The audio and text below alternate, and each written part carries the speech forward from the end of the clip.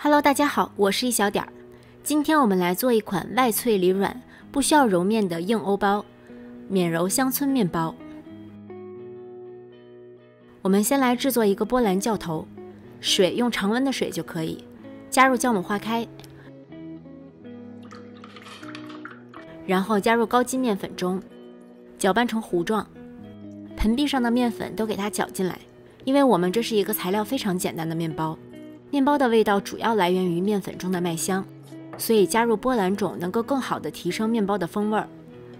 搅好之后盖好，先室温放置2个小时。2个小时以后，它的体积会有一些增大，表面有点小气泡，证明酵母有在工作了。我们把它转移到冰箱冷藏，隔夜发酵1晚，让面粉在这段时间里慢慢来释放它的风味儿。第二天，我们来制作面包。这是刚从冰箱里拿出来的波兰种，不需要回温，可以看到里面充满了气孔。同时，在时间的作用下，面糊也产生了一些筋性。加入一点酵母搅匀。如果你的室温高于28摄氏度，这个酵母建议少加或者不加，因为我们一会儿需要通过长时间的静置和拉伸折叠来操作我们的面团。现在我们的面团是冰的，如果室温高，没等静置结束，它就要发起来了。所以可以通过控制酵母的量来控制它发酵的速度。加入水，把波兰种搅散，方便与后面加进来的面粉混合均匀。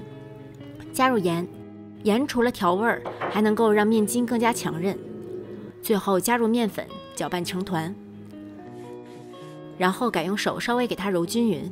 这个面团的含水量是稍微有一些大的，这里揉的时候粘手是很正常的，你就先让它粘着。不断地把面团从外圈折到中间，大致揉匀即可，不要求光面什么的，然后再去洗手就好了。现在我们把面团盖好，室温静置1个小时左右。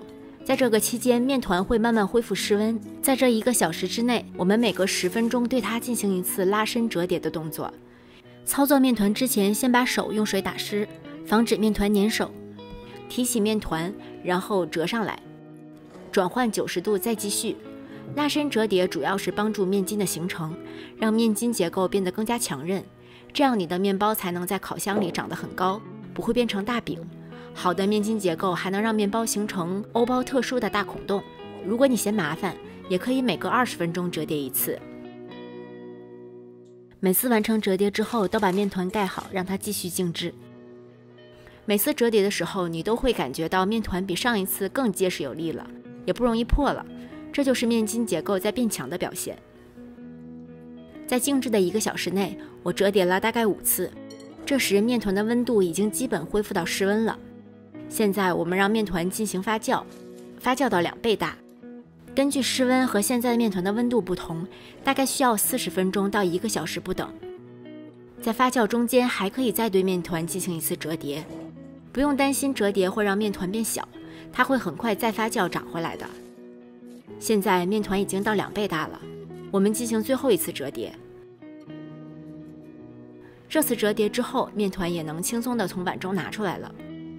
在面团上撒一些面粉防粘，案板上也多撒一些面粉防粘，把面团倒扣到案板上，上面撒一些面粉防粘。因为面团比较湿黏，可以多撒一点面粉，就会比较好操作了。用刮板把它翻过来，让它光面朝下。尽量不要去碰到没有沾到面粉的地方，面团就完全不会沾手了。把面团稍微抻成一个长方形，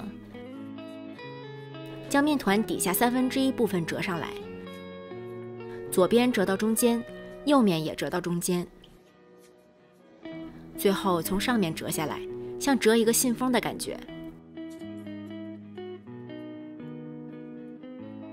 然后从上面左右2个角开始，从上到下再把面团折到中间。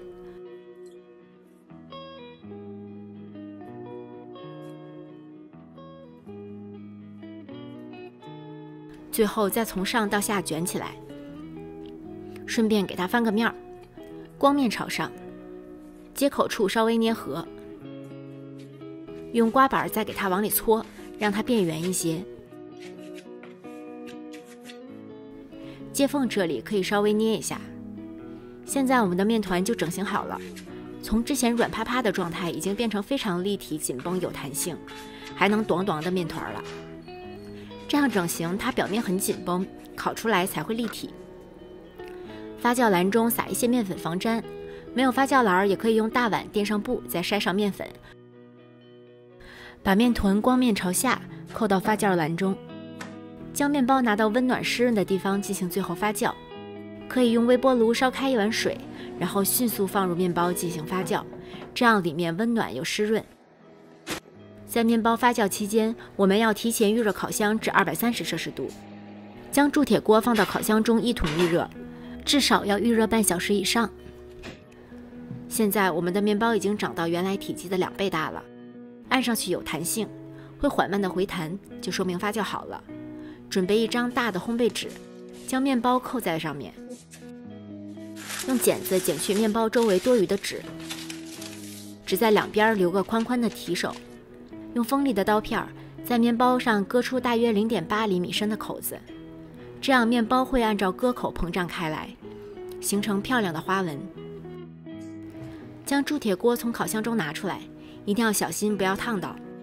提着烘焙纸把面包转移到铸铁锅中，剪去两边多余的纸，盖上锅盖，送入预热好的烤箱中层。将烤箱调至220摄氏度，盖着盖子先烤20分钟，然后拿掉盖子，再烤20到25分钟左右，直到面包表面颜色金黄漂亮就可以出炉了。面包在烤箱中发得很高很漂亮，表面也有很酥脆的脆皮。将面包转移到网架上晾凉。烤熟透的面包底部敲上去是比较空的声响。面包晾凉的过程也是制作的一部分，多余的酒精和酸味会在这个过程中挥发掉，至少要晾1个小时左右才可以切开哦。从切的声音就能听出表面是很脆的，里面的组织却是非常柔软的，呈现不规则的孔洞。这种欧包除了可以抹黄油或者蘸橄榄油、黑醋吃，也可以切片用来做三明治，也是非常常见的吃法。它的原料非常简单，但是味道和口感却很有层次，这就是面食的神奇之处。同样的食材经过不同的加工，就可以呈现不同风味的美食。谢谢大家的收看，如果你喜欢这个视频，请不要忘记给它点赞、投币、转发、收藏，同时别忘了关注我的频道哦。我是一小点儿，我们下期再见。